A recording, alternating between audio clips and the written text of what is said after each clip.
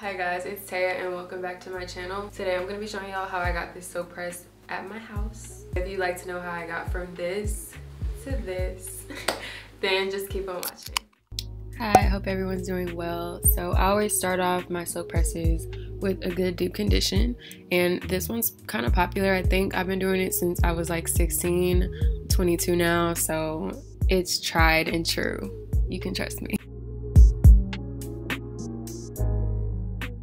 And you want to let this sit in for about 30 minutes. You can do longer if you want.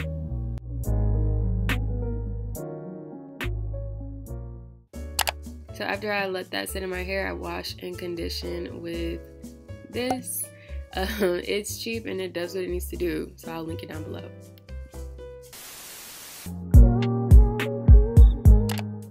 I forgot to tell y'all, but make sure you wash your hair minimum of 2 times. I wash mine 3 times just because the conditioner is really oily, and when you do a soap press, you obviously don't want any products in your hair. So I go ahead and blow dry each section of my hair. I like to do the tension method to start just so I can avoid as much breakage as possible, and then I go ahead and brush through my hair while I'm blow drying it, as you can see here. If anyone's wondering what the tension method is, it looks like this. You basically just blow dry your hair without brushing through it. I only do it for like 3 minutes though, and then I go ahead and start brushing, which you'll see.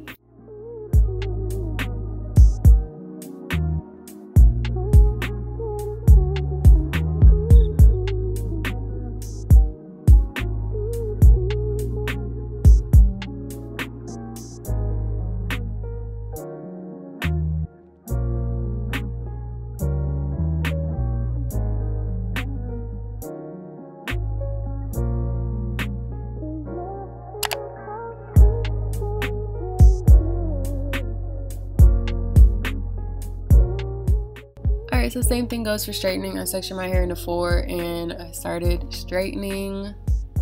Self-explanatory, I guess. I cut a lot of it out because it's repetitive, but I use the chase method mostly through my hair. You'll see me not use it because I'm lazy, but there's no reason for that.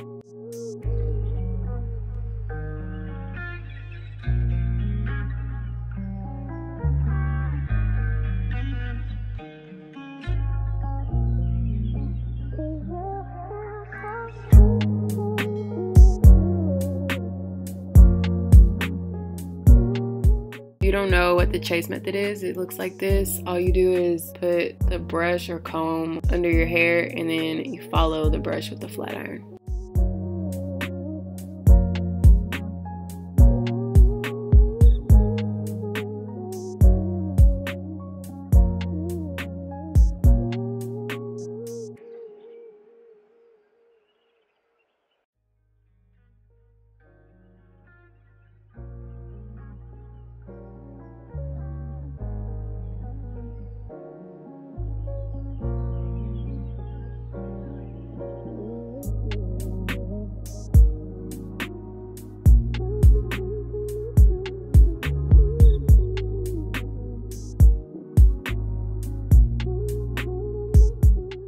And this flat iron will be linked down below for you guys.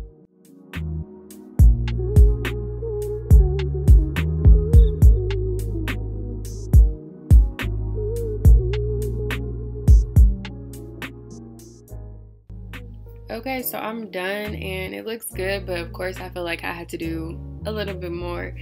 So what I did was blow dry my hair after straightening it, and I feel like this just made it fluffy, like bouncy, whatever. I feel like it made a difference. It probably didn't. So if you care about heat damage, then opt out on this one because it really is just unnecessary.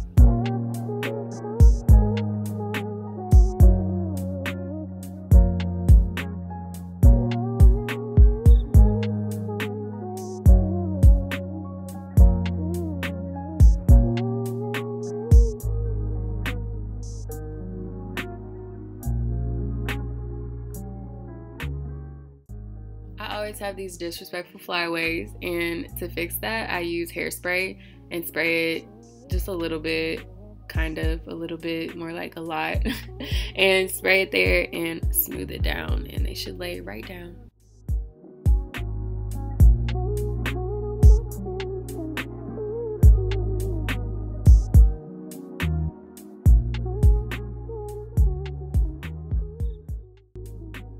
So the final step are my edges, and I don't do anything crazy. I just want to make sure they look like they're supposed to be on my head when my hair is straight. So all you need to do is slick them back.